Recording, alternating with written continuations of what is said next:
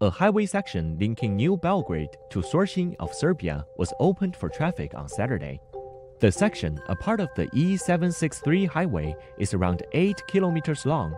It has 3 lanes in each direction, a 5-meter dividing stripe, 2-meter wide pedestrian path, and bicycle lanes. Construction of the section began in March 2021 and was conducted by the China Communications Construction Company. The project, worth about $70.5 million, is of high priority for Serbia as it will enable a fast connection between Belgrade and the E763 highway and create a short link between Belgrade and the Adriatic Sea. Attending the opening ceremony in Belgrade on Saturday, Serbian President Aleksandar Vučić said that Serbia is heading into new infrastructural investments thanks to good financial results this year and low public debt.